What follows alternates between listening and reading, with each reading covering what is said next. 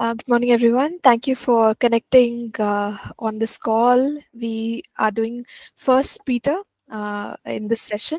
So let's first pray, and then we'll get into studying this book. I want to request any one of us on the call to please go ahead and lead in prayer.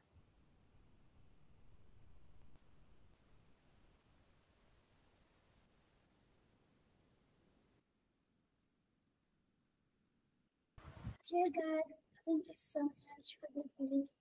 Thank you for being out there in every situation, in every trials, in every circumstances, God. You're always good. You're always faithful, God. Thank you for this day. And as we're about to learn the book of Peter, God, that we may understand the deeper level of truths that you have for us, God. That we may equip and strengthen your word, and also that we may be filled with your wisdom and knowledge. Thank you for Pastor Nancy, Lord. Thank you for this class and classmates. In your name we pray. Amen. Amen. Thank you, Asha. Thank you for that. So we now get into the book of First Peter.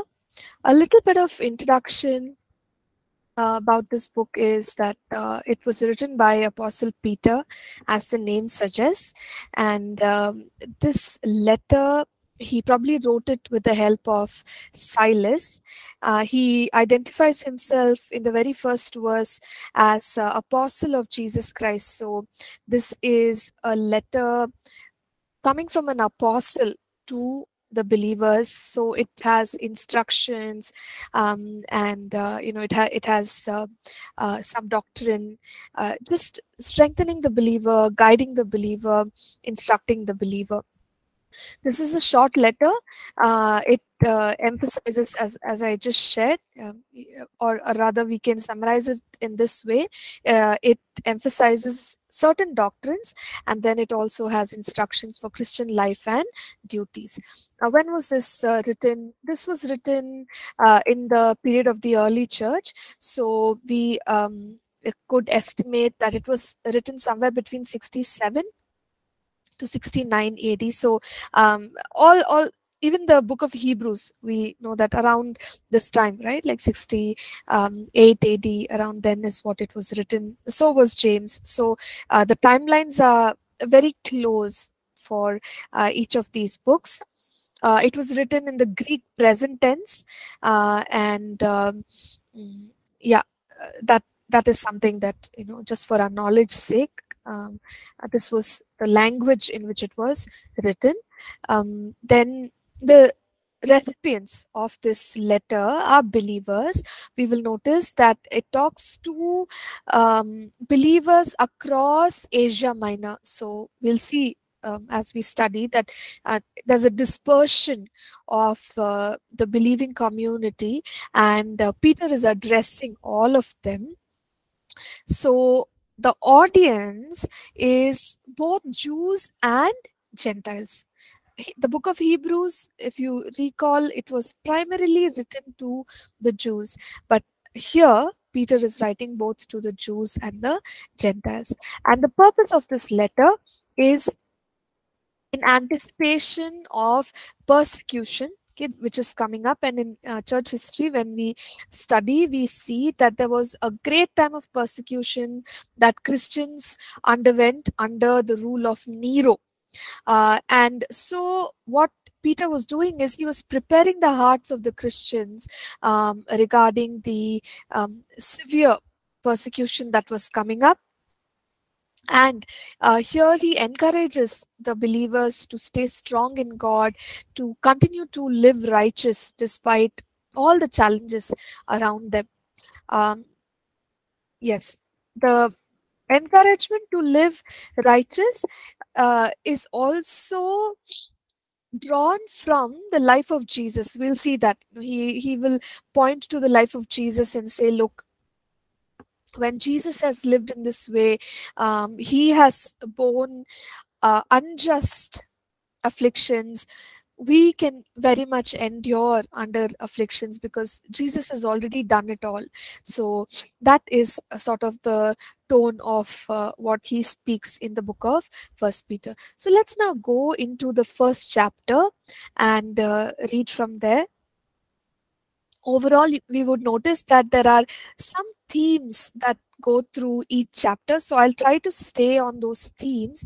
That way, we should be able to get the message that's coming through every chapter. So let's begin with the first verse here. Could somebody kindly read the first verse, and soon after, or rather, you could read the first and second verses, and then we'll go further.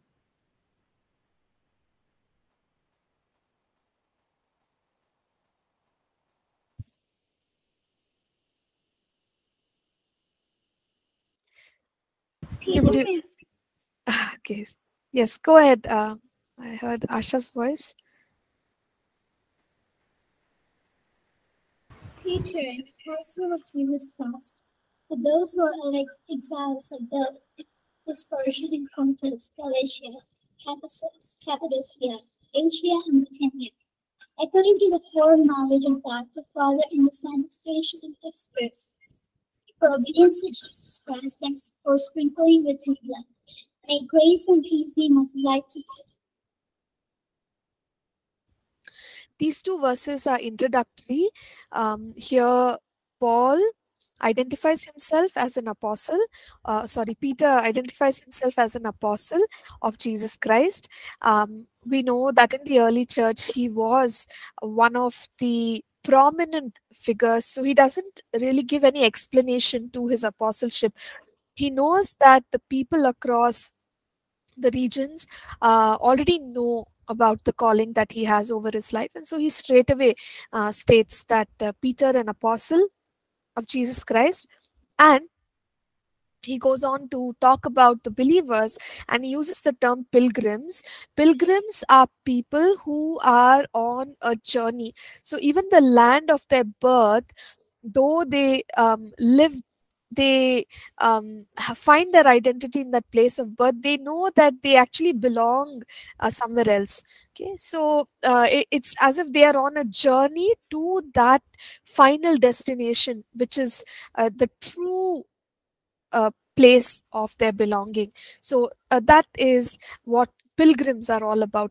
And so here, when he calls the believers pilgrims, what he is trying to say is that yes, we are here on the earth, but we are actually citizens of heaven.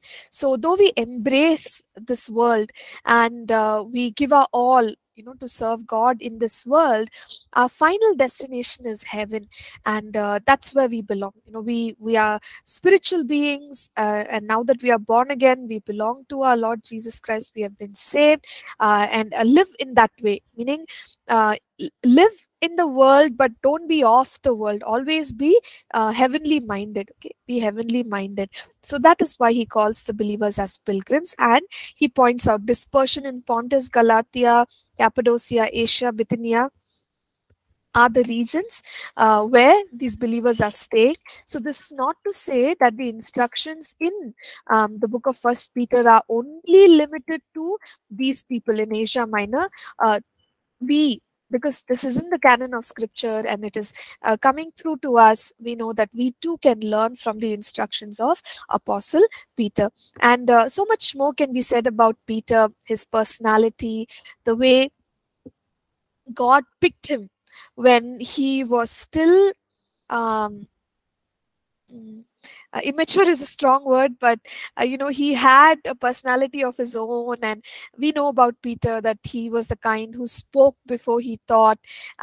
He had the boldness to rebuke Jesus and say, no, don't go to the cross. He was somebody who denied Christ. So there are many things about Peter and Peter's personality that stand out. But to see that God had a call on his life, and no matter what happened in his journey, as long as he aligned himself to the plans and purposes of God, God was faithful to help him step into his calling and fulfill his calling. So that is a little more about Peter. And Peter in verse 2 says, elect according to the foreknowledge of God. So elect is chosen.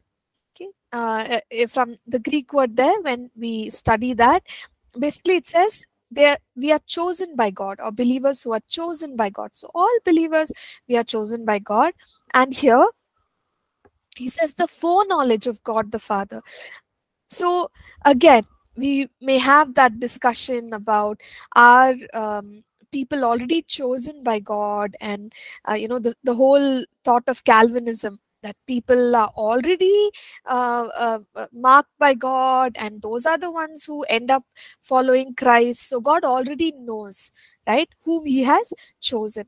Well, uh, I won't get into it again, because we have discussed that though it is stated in this manner, God is a God who has given us the free will that we have, and He has given us the option of a choice. So, even though it states that we are elect, tell me, what is election if the decisions are made before the elections? If people have already decided who's going to vote for what and who's going to be the leader, it's really not an election, because things have been fixed before the election.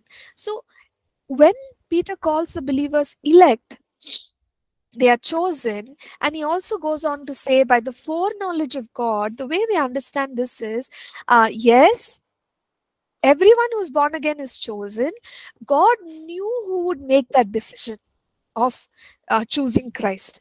So, in that sense, the foreknowledge of God, God does not force us, or He doesn't predetermine the choices that you and I have to make in life.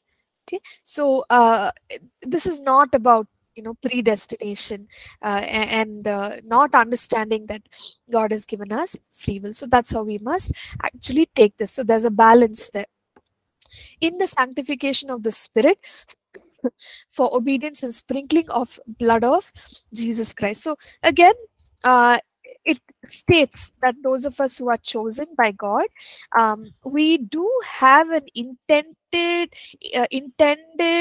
journey with God, and part of that intention which God has for us is sanctification, because we know that the Holy Spirit, He is a Spirit who also cleanses us, isn't it? So the intention of God is sanctification, and excuse me, the sprinkling of blood of Jesus Christ. One of the primary things that this states is, again, being chosen. For example, when we read about Aaron, who was chosen for the priestly ministry, the sprinkling of blood was an indication that he's been now called into the priestly ministry. Similarly, we as believers are chosen by Christ to live this life for Him. And He also brings a greeting, says, "Grace to you and peace be multiplied."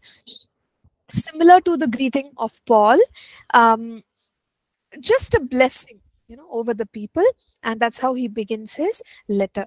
But wonderful that he wants grace and peace to be multiplied over the people. Okay, so these are initial words of introduction and greeting. Let's now go ahead and read verses 3 to 5. Could somebody kindly read it?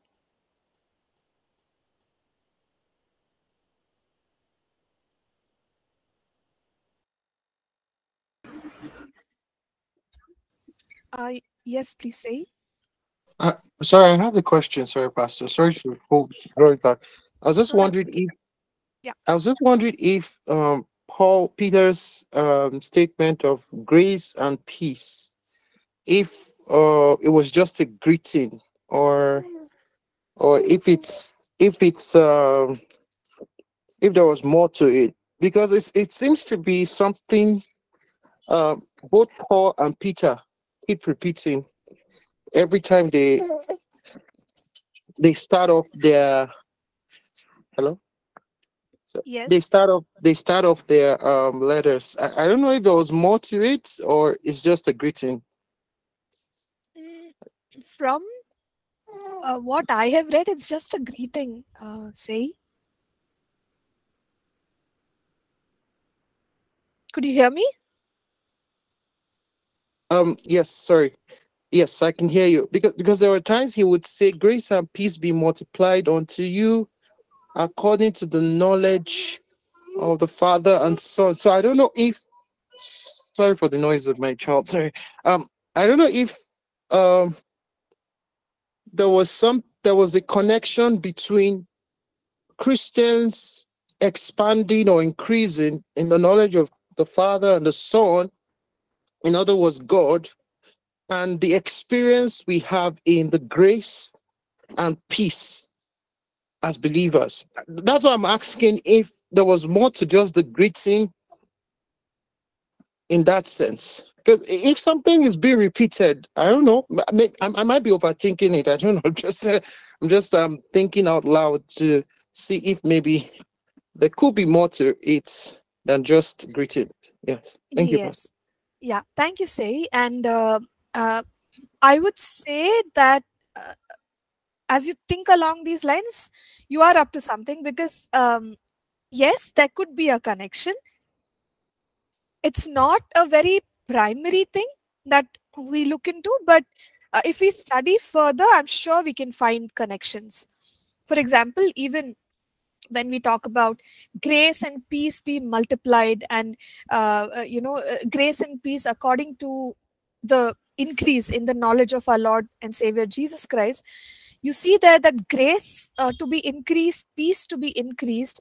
And if you go back to scriptures like Isaiah 26:3, thou will keep him in perfect peace whose mind is stayed on thee.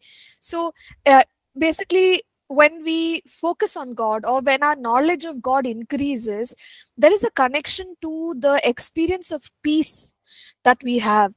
And in the Old Testament, and during those times, shalom, right, blessing of shalom, it was very key.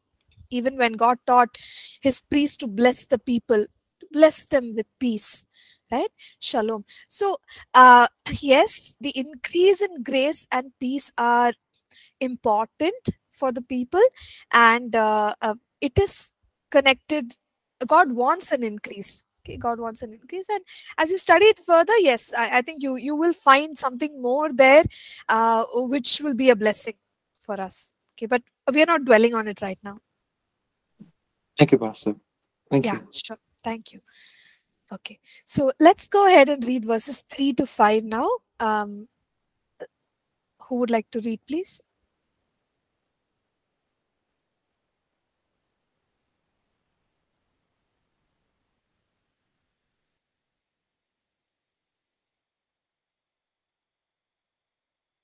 Can I read Pastor?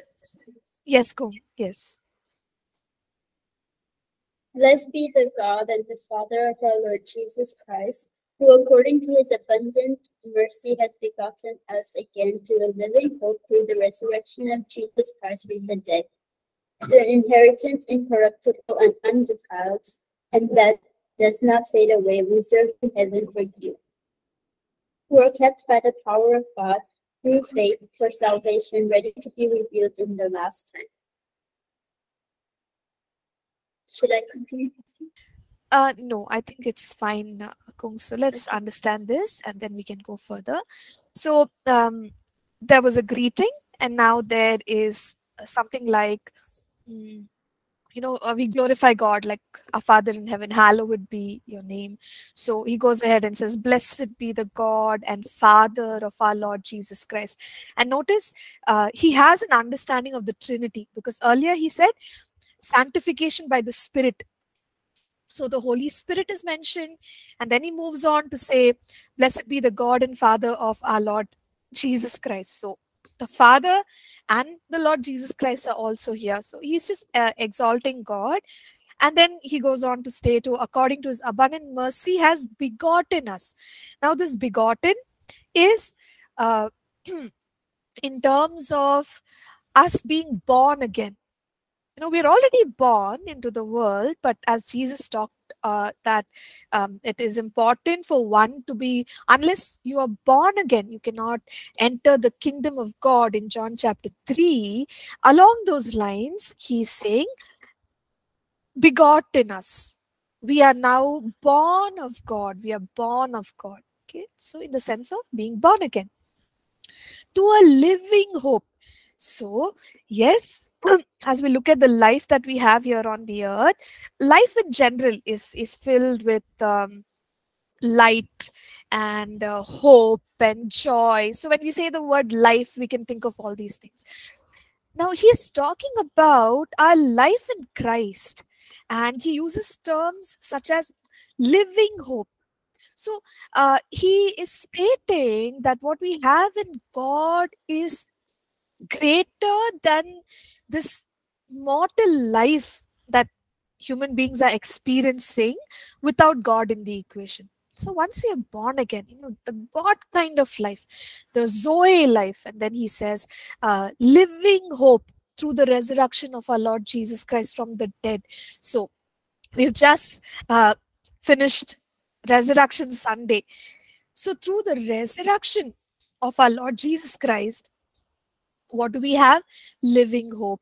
And then he goes on to point us towards the greatness of our salvation some more.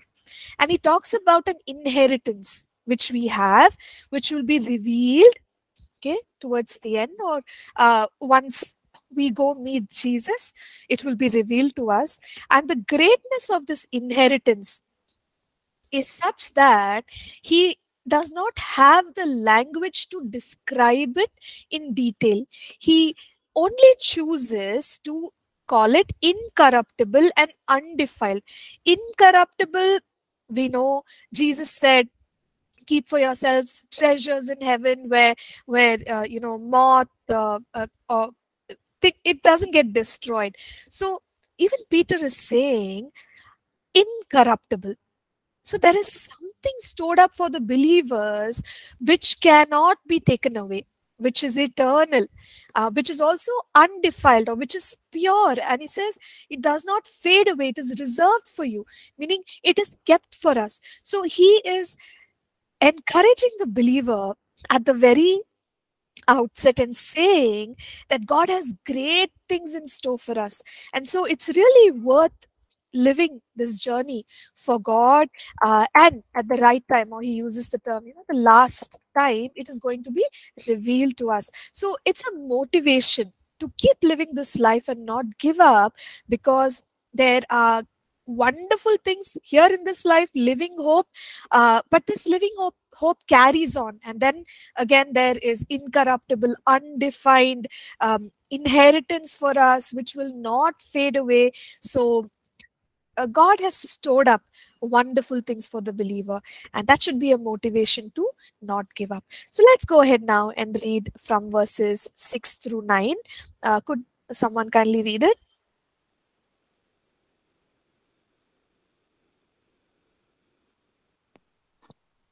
Verse 6 through to 9. In this you greatly rejoice, though now, for a little while, if need be, you may have been grieved by various trials, that the genuineness of your faith, being much more precious than gold that perishes, though it is tested by fire, may be found to be praise, honor, and glory at the revelation of Jesus Christ, whom having not seen you love, though now you do not see him, yet believing, you rejoice with joy inexpressible and full of glory, receiving the end of your faith, the salvation of your souls. Yes, thank you. Thank you for that, Maggie. What we see here is, as I said, he's pointing to eternal things which cannot be taken away from us, because what are the believers heading towards? They're heading towards persecution. And in those times, they may find that these earthly riches or things that they desire here on earth may not be to their full satisfaction. Things may be taken away, or not enough things may come their way.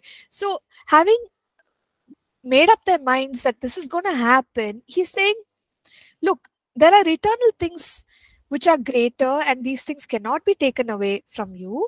And so he says, even now, He says, in this you greatly rejoice. Right now you can rejoice in the fact that even though you're going through these difficulties, the way James said, right?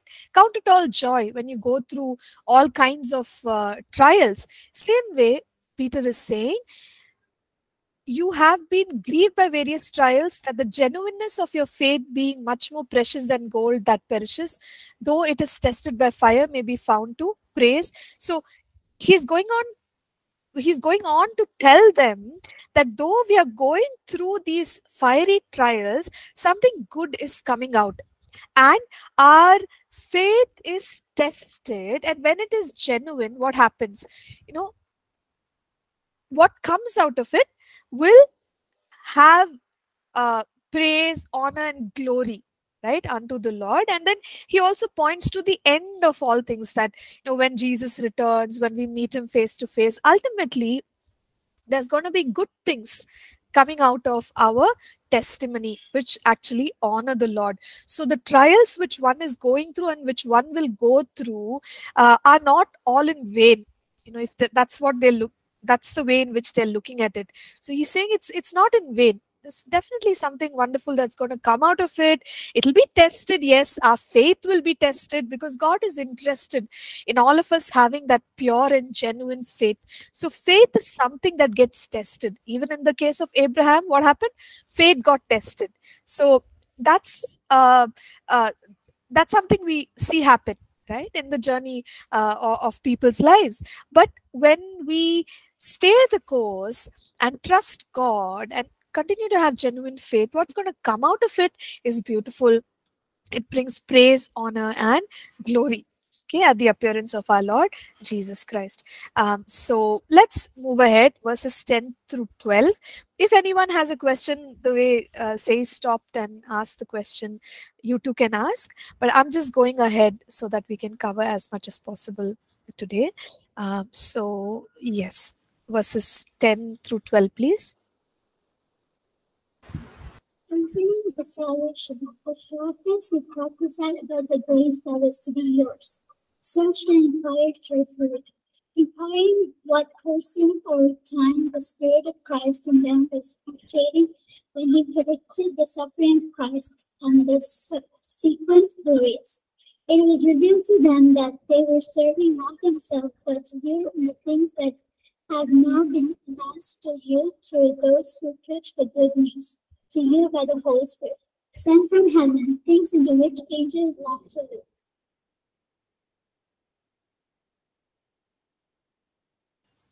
Thank you, Asha. So it's quite straightforward here. What Peter is saying is that the salvation which the prophets proclaimed, okay, it came by revelation. So we've studied about prophecy and how by the Spirit of God, God is able to reveal way before time the things which will happen, right, in the future. And that's what has happened. Salvation was proclaimed by the prophets, and that is something that we are experiencing today. And so he talks about how the Spirit of Christ who was in them was indicating, when he testified beforehand, the sufferings of Christ and the glories that would follow. So how is salvation going to happen? Through the redemptive work of Jesus Christ. If we study the prophecies of Isaiah, there are so many. Even Isaiah 53, it's a classic passage where we read about the Christ, the atonement lamb, the way he is going to suffer for us. He's going to carry our sins, our sorrows, our sicknesses, and in exchange, he is going to give us, right, the redemption and the blessings of the cross. And so it's talking about the fact that God has already foretold through the prophets of the redemption which is to come, and they revealed these things to us. And also the last portion here, which says, which angels desire to look into. So something that we understand here is that even heavenly beings are interested in seeing the fulfillment of God's promises, his purposes in the earth, or you could say in all of creation. Heavenly beings are also interested to see how all these things are going to be fulfilled. So why is he talking about the prophets prophesying and the fulfillment of the prophecies, which is already underway right now, which is salvation? Right now salvation has already come to the believers. The reason why he's saying this is we can take it in continuation with what he's writing in the letter. He just stated that if you hold on, your faith will be proved genuine, and you know, you are going to see the benefits of that. And now he's saying that it has already happened, right? Whatever God has spoken, those things have come to pass. So the things which we are holding on for in the future will also come to pass. But there is a an insight about prophecy and prophetic word to be learned here.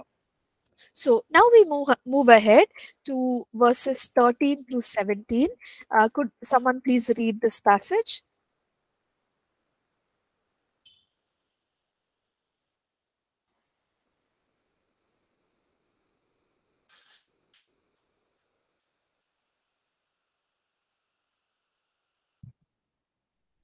Verses 13 to 17. Therefore, get up the loins of your mind, be sober, and rest your hope fully upon the grace that is to be revealed, to be brought to you at the revelation of Jesus Christ. As obedient children, not conforming yourself to the former lust, as in your ignorance, but as he who called you is holy, you also be holy in all your conduct, because it is written, be holy, for I am holy. And if you call on the Father, who, without partiality, judges according to each one's work, conduct yourself throughout the time of your stay here in fear. Thank you, Maggie. So as the word therefore connects us to whatever has been spoken so far, this is just like Hebrews chapter 12, where he says, you know, Jesus, who looking at the joy which was set before him, he endured the cross. In the same way, there are wonderful things which are coming up as the Lord appears. There is an inheritance that is incorruptible, undefiled, it will not fade away. So because of all these things, look ahead and know that the current trials are only going to prove for your benefit. And so he says, because everything is going to turn out for our good, he points to the mind of the believer. Obviously, when one is going through many challenges, difficulties, it's possible that we go into a mode of discouragement or disappointment, or be incredibly distracted from what God wants from our lives. And so he says, you know, let's not go into that place where our mind is no longer fixed on God, but he says, gird up the loins of your mind. So gird up the loins is a term similar to roll up your sleeves, you know, that we use in English, where one is getting ready, one is getting ready to do something. So that's when, if I'm getting ready to do something, I roll up my sleeves, or preparing oneself for action. So get ready in your minds, or make up your mind that all this experience is only going to turn out for your good. And he says, be sober. Sober is to have a state of mind which is balanced. No, there are no extremes in the way we perceive things. We balance it by resting on the word of God. So be sober and rest your hope fully upon the grace. So he's calling the mind of the believer to be anchored to the word of God, to not, you know, move to extremes, and also to hold on to the hope, right, which is going to, even right now it exists, because he already talked about the living hope. But then this continues, this living hope continues, and at the revelation of Christ there are going to be greater and wonderful things that we receive. And one more thing that it challenges the believer to do is, one, he said, let your minds be stable. Take action in your mind and make up your mind, to follow Christ. And now he says, or rather he challenges the believer, okay, you have your mind, you've girded up the loins of your mind, you're not letting it wander, you are focused on God, your mind is also sober, but at the same time he says we need to have a life that matches up with our faith. So that's the other challenge. Starting now and going through the rest of the chapters of First Peter, you will notice that he will talk about our behavior in certain settings, in certain relationships. So it's beginning here. He's saying, don't not conforming yourselves to the former lust. So if we call ourselves a believer, our character, our behavior, our attitude should follow it. So that's why he's saying now our life is different. Former lusts were part of the not knowing Christ days, but now that we know Christ, we need to have a different life. So he says, be holy as I am holy. That is the instruction we have received from God. So let your conduct be in this manner. And when we follow Christ and our actions follow what we believe, surely we are going to see a reward, because God, he doesn't have any partiality. He judges each one's work according to what has been done. And that is our assurance that God is very fair. So we must have a life that matches up with our faith.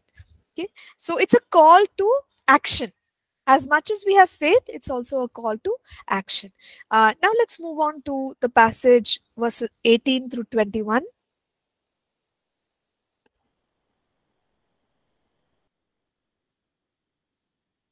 Knowing that you were ransomed from the streets of grace inherited from your forefathers, not with perishable things such as silver or gold, but with the precious blood of Christ, like that of a lamb, without blemish or spot. It was foreknown before the foundation of the world, but was made manifest in the last time for the sake of you. Passage 21. Who through him are believers in God, who raised him from the dead and gave him glory, so that your faith and hope are in God.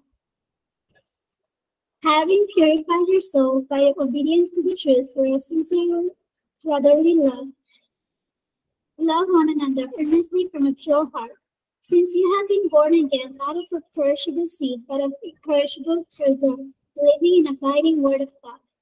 For all flesh is like all flesh is like grass, and all of its glory like the flower of grass. The grass withers and the flower falls, but the word of the Lord remains forever. And this word is the good news that was preached to you.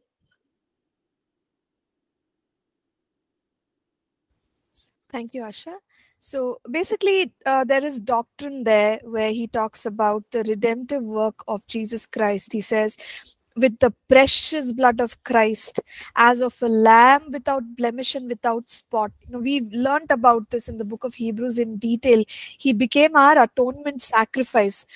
Okay? And he indeed was foreordained before the foundation of the world. So this was not an afterthought which God had, but this was the original plan and purpose of God, and it became the mandate of our Lord Jesus Christ. So he already, that is why right in the book of Genesis 3:15, we see that reference, right, where God says that you will crush the head, your seed will crush the head of the serpent. So God had spoken in the very beginning that Jesus is going to come. But we know Galatians 4:4, in the fullness of time, Christ Jesus was made manifest. So it was not something that God came up with in the middle, as a crisis management plan, but the doctrine of how God had planned this before it says foundation of the world, because God knows everything. God is omniscient. He knew that Adam and Eve are going to sin, and he therefore had through his wisdom this plan of sending his son Jesus Christ. Okay, so this is all doctrine that he's talking about, of how Jesus came, what he did, and he says manifest in these last times for you. So personal, he's encouraging the believer, and he's saying, look, why did Jesus come? He came for you, who through him believe in God, who raised him from the dead. So now he talked about the affliction of the cross, but he's also talking about the resurrection from the dead, who raised him from the dead and gave him glory, so that your faith and hope are in God. So again, a reassurance. Earlier he said, you hold on, because great things are coming up at the appearance of our Lord Jesus Christ. And he's talking about eternal things and helping the believer know that the pain of today is but temporal. Okay, while we focus on Christ and journey forward. And similarly, over here in what he's stating about the Lord Jesus, he shows them that look at the example of Jesus. He went through pain, tribulation, all that. Yes, that's a part of the life of Christ, but ultimately, we see the victory of the resurrection of our Lord Jesus Christ. And so that is the kind of hope we have. There is pain in the journey, but there's also going to be that resurrection glory that is coming through. And so he further exhorts the believer, since you have purified your souls in obeying the truth through the Spirit, in sincere love of the brethren, love one another fervently. So there's an instruction for community life there. He says, love one another fervently with a pure heart. So in simple words, he's calling for a sincere love for one another. It is not two-faced, but when we say that we have love for our brothers and sisters in the Christian community, it has to flow from a place of sincerity, or in other words, we could say genuine love for each other, having been born again. So he's reminding them, look, we're all now part of the kingdom of God. We are born again. As we saw earlier, we are begotten. And this born again experience is not a temporary experience. It is connected to eternity, and thereby words like not by corruptible seed but incorruptible, meaning something that stays on. So the word of God is eternal, isn't it? Heaven and earth will pass away, but his word will not pass away. And then he tries to reiterate that concept of eternity by saying that all flesh is as grass, or this mortal body, it will soon pass away, but the word of God endures. And thereby the hope which we have in Christ, just the way Jesus died, yes, but he also rose again. And so we also have this hope of glory in our Lord Jesus Christ, even if we face persecution. So that is what we have seen so far. So I'm just going to keep moving ahead. Please stop me if there is more clarification required regarding any matter. So let's now go to chapter 2 and read verses 1 to 3. So could somebody please read the first 3 verses?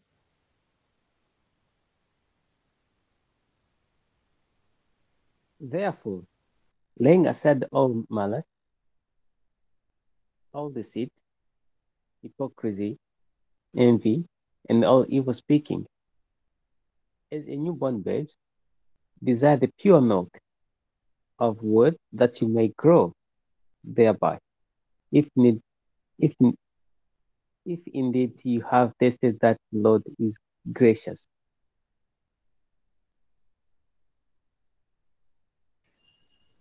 So in the given circumstances, an exhortation to walk in the Spirit, because he's saying, lay aside malice, all deceit.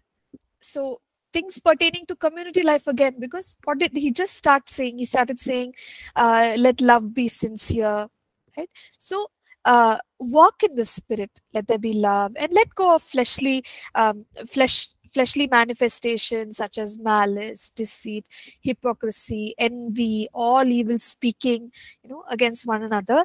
But now he's pointing to the right way, of growing and being established in God, which is through the word of God. Remember, even Paul in Acts 8:32, I think, where he said that the word of God will build you up. So take heed to the word, because the word of God has the capacity to build us up. And along the same lines, he says, desire the pure milk of the word. Why? Because the word of God, like milk, mother's milk to a baby, it nurtures. And we all know that initially it's only milk that generally the babies survive on. And therefore it is pointing to the nurturing nature of the word of God. How the word of God, when we yield ourselves to the word of God, one thing is a given: there's going to be growth, there's going to be increase in our spiritual walk with the Lord. And so he says, begin to desire the pure milk of the word. It's going to bring us growth. We could also look at it in this way. He's saying that desire means a healthy baby would desire milk, and so a healthy believer, for growth, is very much connected to the word. If the believer is healthy, that desire is but natural for us to know the word, to learn more and grow in God. But if that desire is lacking, then there is some issue which needs to be checked.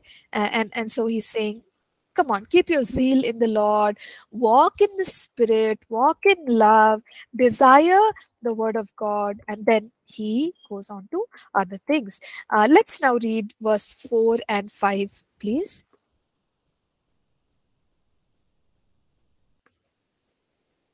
As you come to him, a living stone, rejected by men, but in the sight of God, chosen and precious. You yourself, as living stones, are being built up as a spiritual house, to be a holy priesthood, to offer spiritual sacrifice, acceptable to God through Jesus Christ.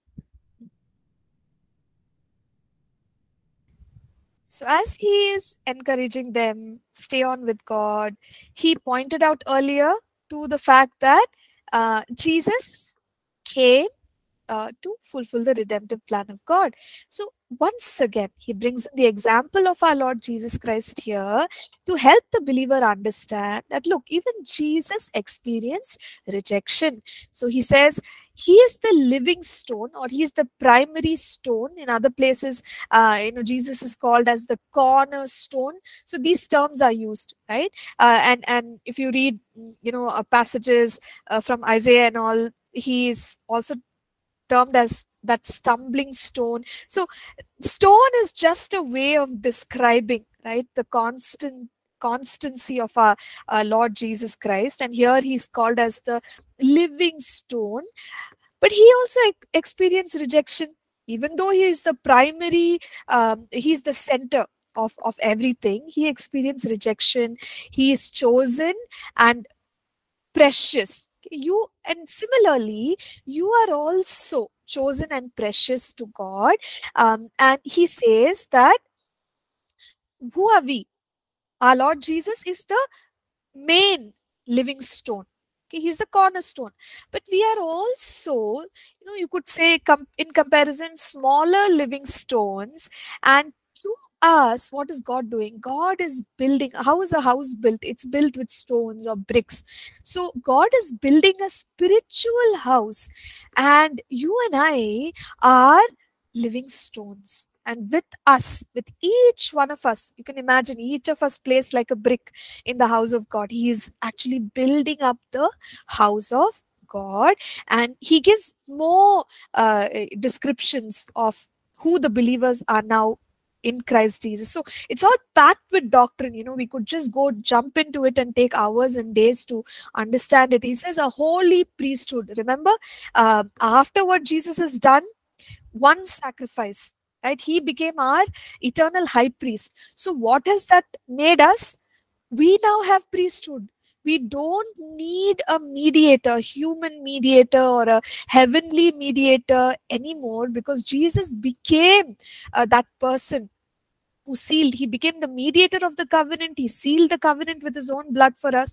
So now we directly are priesthood, or in other words, we have access to God. We have access to the presence of God. So he calls us holy priests, and we have a responsibility. We don't offer up sacrifices the way people did in the priests did in the temple, but we have spiritual sacrifices which we offer up to God. So an encouragement there, and saying, look at your destiny, look at the life that you have in Christ, and don't let anything disturb or discourage you. So we're going to pause here, and we will pick up from the next verse very quickly, answering Kennedy's question here. Okay, I don't know, I haven't studied Greek, Kennedy, so I'm so sorry, I don't have the answer to your question. He's asking, how many tenses are there in the Greek language? Yeah, so what I shared with us, the Greek present tense that this book is written in, it's just information that I got regarding the background of this book. And secondly, he's asking, furnish me with the difference between election, predestination, and being chosen as a bond servant of God in terms of spiritual calling. Difference between. Okay, so election and predestination. Okay, fine. So what we'll do is, how about we take a break and then we come back, Kennedy? Is that okay? And then I'll share my whatever I understand regarding these terms. So it's 9:52 now. Yes, thank you. Let's go for a break. 10:02, we will come back and pick up from here. Thank you.